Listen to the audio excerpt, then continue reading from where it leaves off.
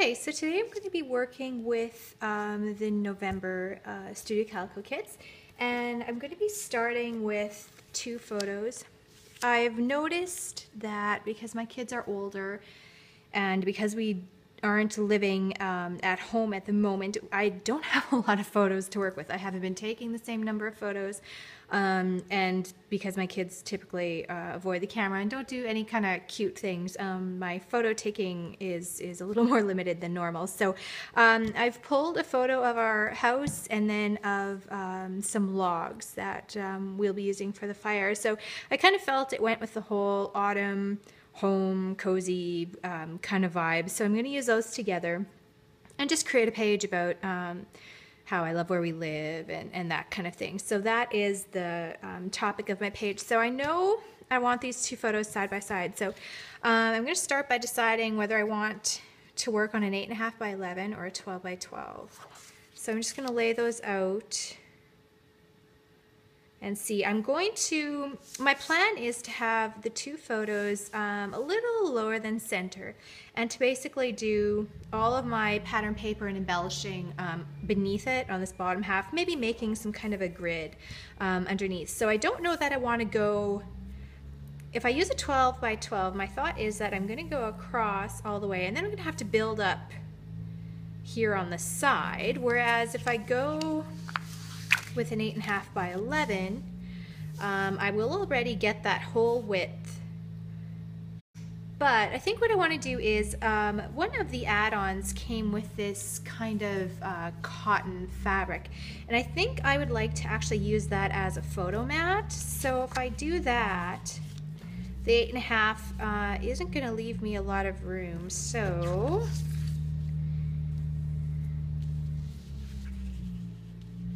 I think I'm going to try for a 12 by 12. So as you can see, I'm kind of flying by the seat of my pants here, so so enjoy.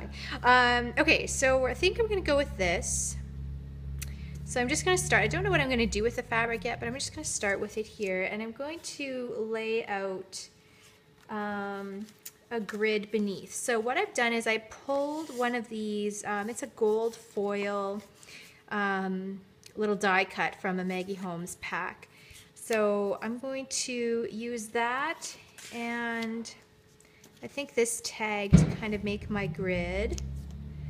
And I think I'll put some pattern paper in there. So what I've done is I've pulled these, let me see, there was one more. A few papers that I really loved from the kits, and that I kind of thought went kind of with the whole fall cozy deal. So I think, okay, I like that one. So I think I'm going to use that one in the corner. So I'm just going to eyeball a little piece here. Straight is very rarely my friend, so that totally works out for me. Okay, and I'm just going to make kind of, I have my little grid going on the bottom. And then I also pulled some other things that I loved from the kits. I really loved these kind of vellum leaves, so I'm going to try to work those in. And then also some more little die cuts, and probably just layer those on there. I don't have a lot of journaling, so I'm going to try to just do more embellishing. So I grabbed 2 leaves that were my favorites. So I'm going to probably stick them there. And then I also grabbed this little, it's probably a 2 by 2, maybe not quite. It's just a little die cut again from the Maggie Holmes pack. So I'm going to see if I can layer these in here a little bit. And then again, I grabbed some other little bits that I liked. A little heart, which I'll maybe use in the center, and a little exposure die cut that I'll maybe try to stick somewhere. And then there was a little label, or a little banner, pardon me, that said "No Place Like Home," which I thought went with the whole home thing. So we'll see, maybe I'll do a cluster here for my journaling. Since I don't have a lot, I'll just use a little label. And a banner. We'll stick this. Not sure I'm going to use this actually, so let's leave that off. might stick it up at the top with a strip of pattern paper. One of the items in, I can't remember which kit it is, that I'll link to it, had these Amy Tangerine kind of craft scripted words.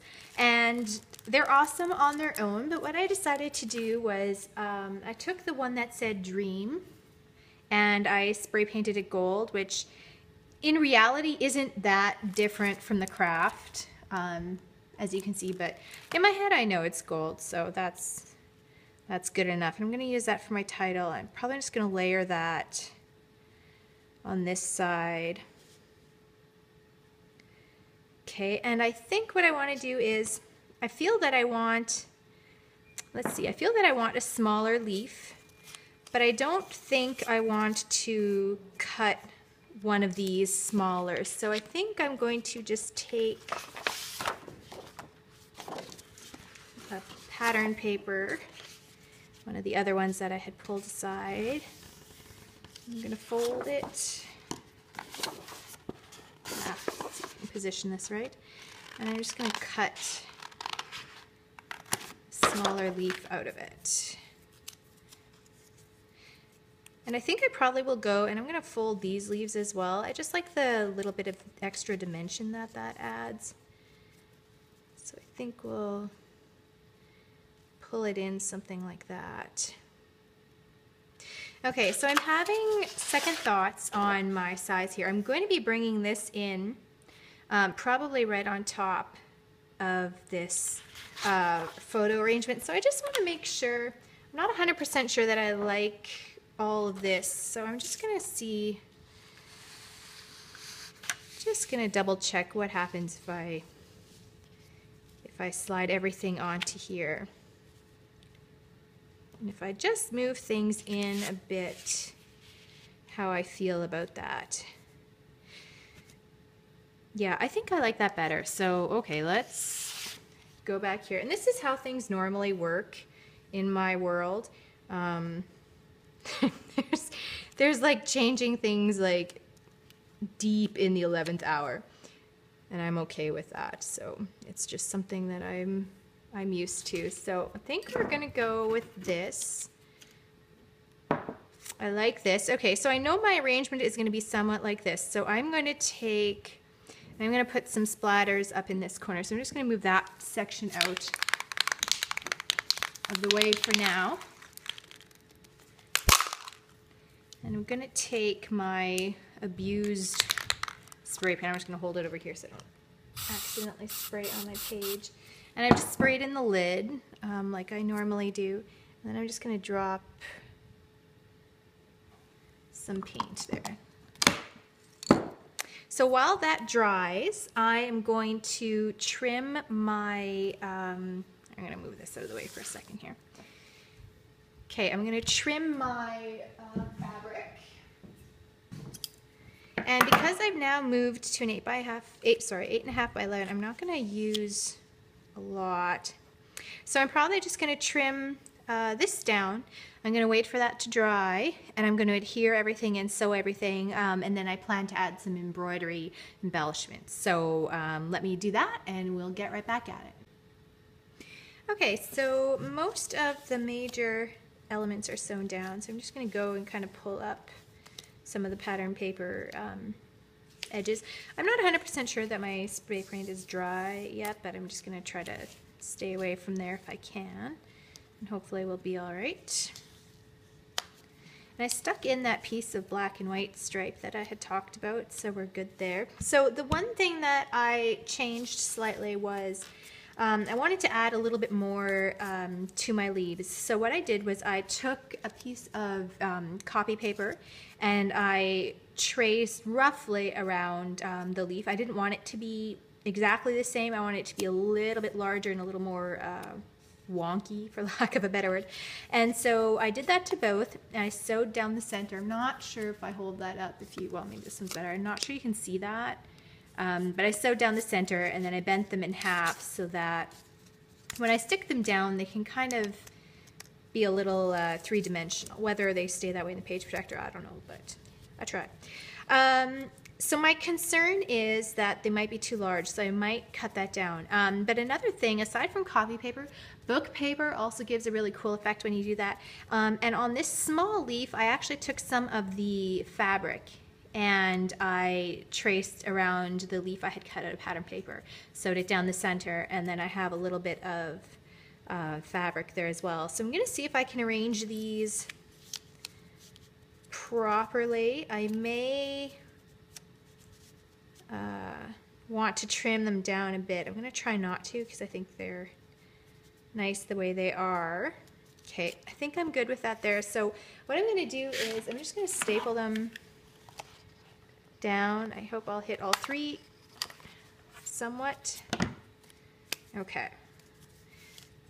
So I did. So now they're just easier to maneuver around. So I'll make sure I have those where I want them. And I'll stick those down. And then I'll add that miscellaneous photos tab. I'm going to try to staple that down too. We'll see if I can reach that high. Oh, close enough. I'm going to add in a little wooden clip that was somewhere that I found in one of those kits. And maybe I'll see if I can stick a heart right on there too. I'll curl that up a little bit. Now the other thing I thought about adding was a few sequins. So I'm not 100% sure though, so I'm going to place some out here and just see what I think, because I do want to add a little bit of stitching yet, but I feel that I have a lot of space here, so I might stick a few, just a few around here. Okay, I like that, and the reason I like this arrangement is because it kind of brings everything in a circle. So I have my title, and then you kind of go, this photos to me is heavier than this one, so it kind of goes around, follows the stream of embellishments back through it, so it kind of like brings your eye across the whole page. So I think I'm just going to stick these on.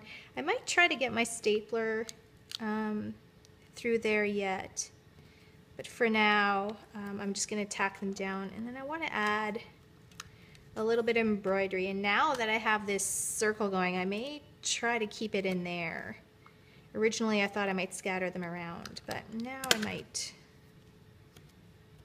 stick to this. So my plan was, because the whole vibe of the November kits is kind of cozy and warm and stuff like that, to maybe add some hand stitching, kind of a little handmade element. So I'm going to stick a kind of a pad behind there, and I want to do little tiny crosses. I don't know where, so I'm just going to go for it and cross my fingers that it turns out awesome. So I'm just making 4 little holes, and ideally if I had my paper piercer handy I would use that.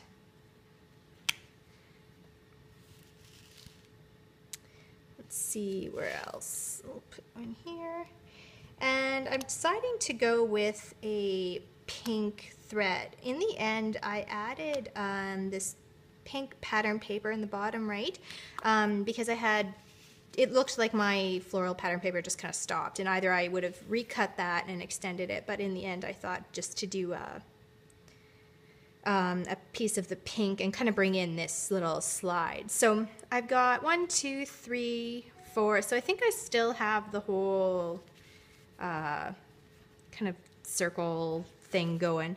So I'm going to try to do this without disturbing my spray paint too much. So I probably won't do them all. You'll get the gist of it. I'll do one, and then you'll see, I'll share a picture at the end of the final layout. It's probably not going to make a huge difference to this page, but it's just one of those extras. I'm hoping.